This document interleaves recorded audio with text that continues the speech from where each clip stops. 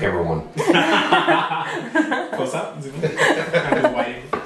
I guess new in the sense is when we used to build our own houses, we started to find like a cool additive. Like we built one bathtub, they used to call them like Japanese shower rooms, with a bathtub and the shower all enclosed in glass. And we did one job where we put a Culligan water filter directly into the wall. Instead of a refrigerator, they'd have like a water bottle filler when they left the kitchen.